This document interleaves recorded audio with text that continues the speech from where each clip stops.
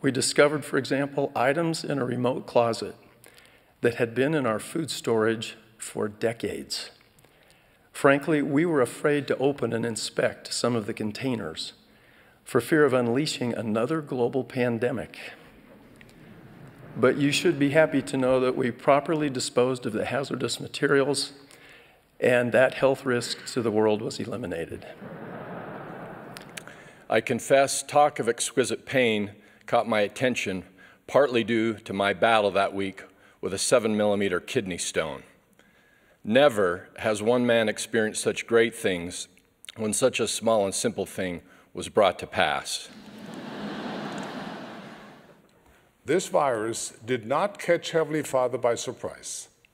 He did not have to muster additional battalions of angels, call emergency meetings, or divert resources from the World Creation Division to handle an unexpected need.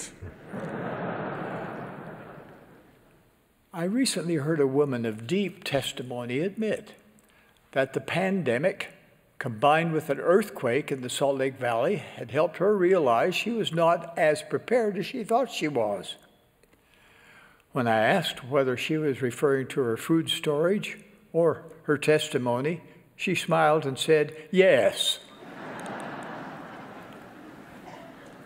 That the same Elijah who in an instant called down fire from heaven to bear witness against the priests of Baal is the same Elijah who endured a period when there was no rain for years, and who for a time was fed only by the skimpy sustenance that could be carried in a raven's claw. By my estimation, that can't have been anything we would call a happy meal. 1 month after these angels introduced me to the gospel, I was baptized.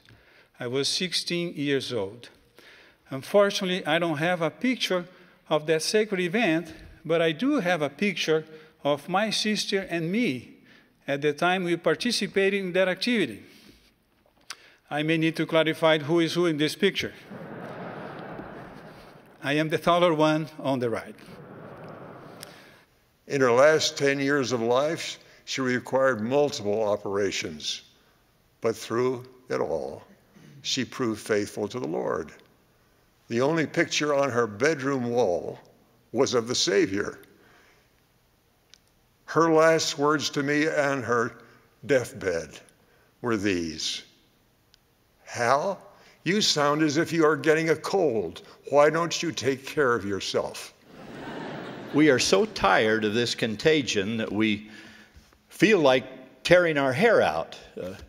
And apparently some of my brethren have already begun that course of action.